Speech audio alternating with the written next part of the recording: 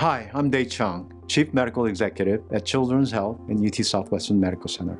Welcome to the In the Know video series.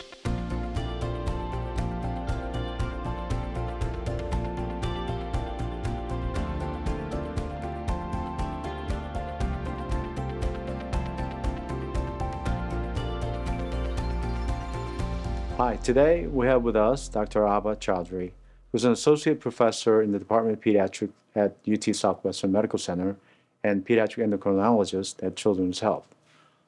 Welcome. Thank you. Thanks for having me here. Yeah, I was looking very much forward to our conversation today. Thank you. Tell us what all great work that you do. Absolutely. So I'm the director of the diabetes program here, and we see 2,500 patients with diabetes, and we diagnose around 300 new patients with diabetes every year. Just as a background, type 1 diabetes is an autoimmune condition. There is a gradual loss of the pancreatic beta cells, and the patients stop making insulin. So at this time, there is no cure for diabetes.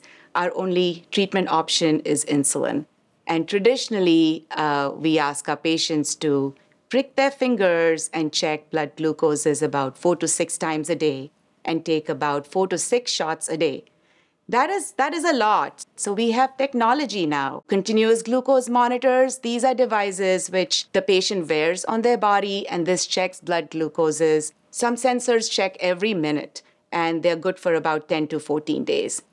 We also have insulin pumps now. More recently, we have these devices called automated insulin delivery devices, where these glucose sensors talk to the insulin pumps, and they have an AI algorithm, which is really cool.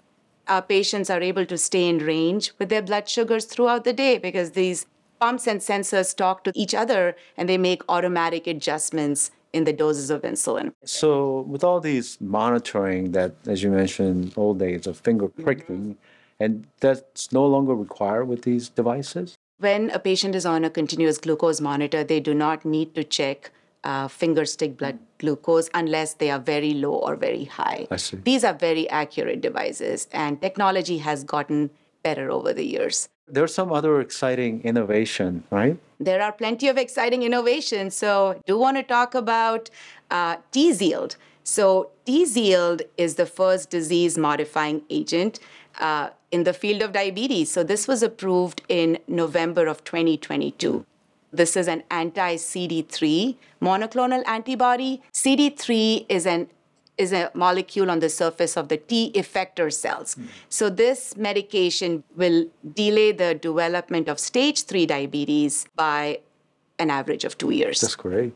So what is that? What is the implication of positive output? If you know that your child is going to develop diabetes, you're going to be watchful, and they're going to be lower incidence of diabetic ketoacidosis, which is what about 50 to 60% of our patients come in with. And they're very sick when they are diagnosed with DKA and when they come into the hospital.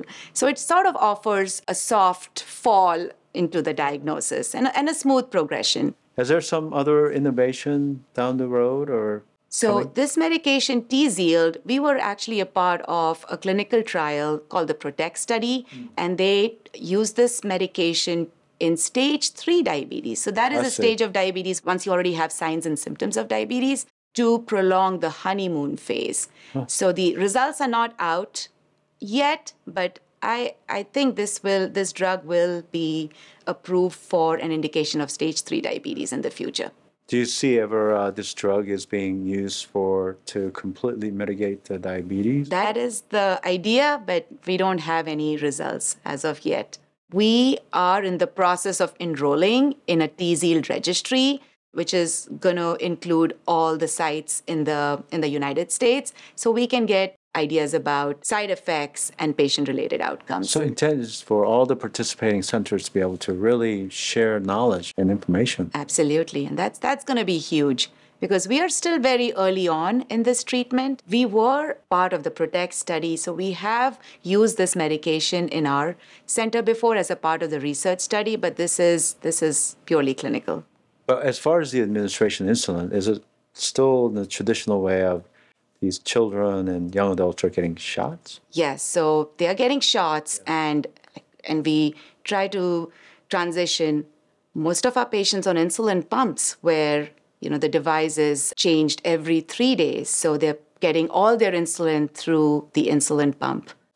That's got to be a huge advance in medicine. It is a huge advance, and we are noticing that our patients who are on technology have much better A1Cs and better quality of life. So we feel with this technology, we are able to move the needle on hemoglobin A1C and patient outcomes. We are very close to, a fully functioning pancreas. We are not there yet because we still need user input. The patient wearing the pump still has to enter how many carbs they're eating. There's a very unique pump, and we were actually one of the centers which trialed that pump as a part of the clinical trial. So this is the bionic pancreas. Yeah. The iLet pump, it's a unique pump in the sense there are no settings. We do not set any basal rates or carb ratio or insulin sensitivity on the pump.